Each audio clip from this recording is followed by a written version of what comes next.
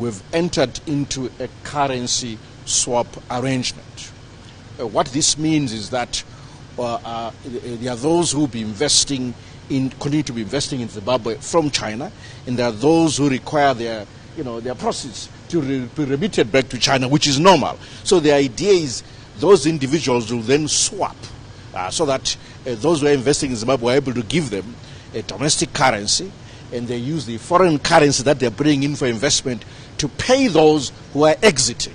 That's the arrangement. And this will do with any country that has got a similar relationship as Zimbabwe, but China specifically, we have this special relationship, and the Chinese government has approved this currency swap, and we're very pleased that it's been approved. It will strengthen our capacity to honor our liabilities with China, but also attract new investors from China. It's as good as started. It's been approved. It's as good as started. It's now just implementation, looking out to see who's coming in, who's exiting.